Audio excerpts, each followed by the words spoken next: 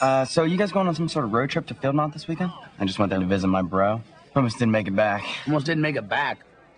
Dude, it's just college. Yeah, see, that's what I thought. I didn't sleep for 3 days, okay? I don't have any money left in my bank account. I maxed out my parents' credit card, which was only supposed to be used in case of an emergency. I tried smoking a tampon, wet my brother's bed twice. Stole a car, got in a bar fight, ate some goldfish, played naked frisbee, found a tattoo on my lower back of a unicorn. Don't remember getting that. I laughed, I cried. So all in all, I'd say it was pretty much the best weekend of my life.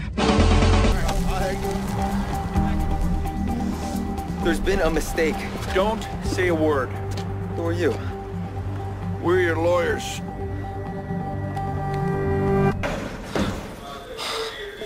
Look, I swear, I had no idea there were drugs in that car, okay? There's been a mistake. You have to believe me. Yeah, then why would you spend your time leading the cops in that high-speed chase back? I ran a light, okay? And I freaked. I don't know. I thought they'd assume the car was stolen. Why would they assume that, Doug? Did you steal the van? No, I didn't steal the van. It belonged to this girl that I met down in Ensenada. All right? I was there on break, and we kind of had a thing.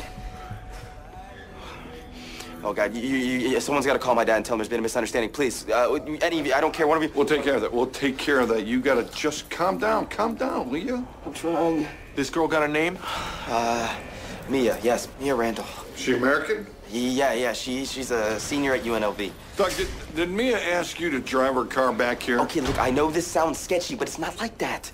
All right, Mia has this ex, and he was there, and you know, she was afraid that he'd follow her on the way home, so she took a plane and asked me if I would drive her car back here. Yes, fine, yes, she asked me to drive her car back, and I did, but she didn't pack it full of drugs.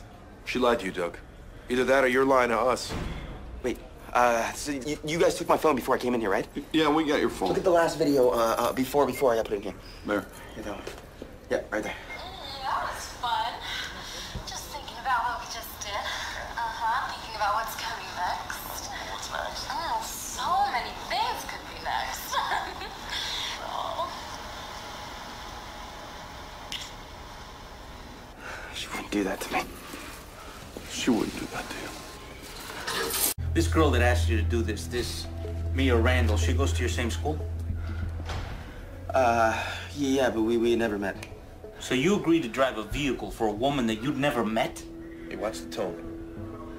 I mean, I knew her. We'd spent like a week together. You do any drugs with her, Mr. Christensen? My client's gonna refrain from answering that at this time.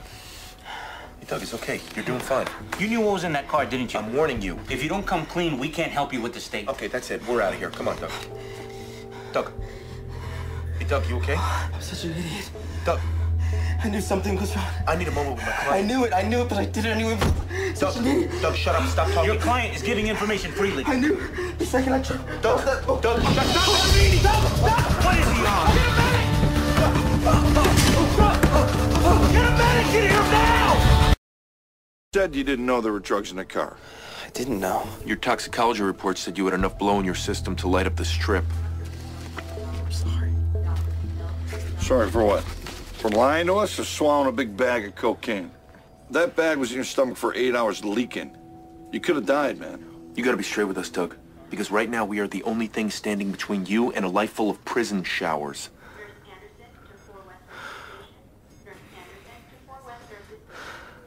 Okay. I met Mia, and she was beautiful. You know, she wanted to party. We were in the car, and we were listening to music, and we were drinking, and she was kissing me, and before you know it, she pulled out a bag of coke. All right? I don't even do that stuff, I swear. But for the first time in my life, I had a chance with a girl who was way out of my league. So yes, I did some coke down in Mexico. And then I think she threw it in the glove box. I don't know. It was the last thing on my mind at the time. Like on the drive back, I found the bag. And I know I should have thrown it out, but I didn't. I wasn't thinking.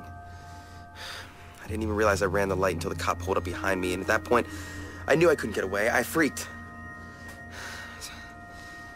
I swallowed the bag. No one's gonna buy that you didn't know about the kilos in the trunk, but you knew about the 8-ball in your glove compartment. It's gonna put a big dent in your credibility. Yeah, but you need to prove that Mia's ex was the one who set me up. He wanted to get back at you, so he planted $3 million worth of merchandise in your car? It didn't happen, Doug. Mia conned you into this. Oh, God. I'm going to prison, aren't I? I'm a freshman pledge. Beaver was kind of like my mentor in the fraternity. When Beaver, your mentor, asked you to hack into Professor Twardosh's files to steal tests, what did you think? At first, I said no. But you know what? Beaver was your brother. That's right. He was a brother who was on academic probation. I mean, he was going to get expelled if he didn't pass the chem course. Plus, I know it may not have looked like it from the outside, but Beaver was a great guy. So, I had to help him. Our computer expert said that some info was erased from Beaver's hard drive, erased by someone who knew what they were doing. That was me, too. JPEG files, I think about 30 of them. Digital photographs. Yeah. I didn't see any of them, but before I permanently deleted them, Beaver had asked me to put 4 specific ones onto a USB drive. So I did. Look, I told you everything, okay? But if my college finds out that I hacked into the chem test, they're gonna kick me to the curb, okay? They don't care about brothers. Well, I care about brothers who are great guys, Eli. But more importantly, I report to the FBI, not Middlesex College.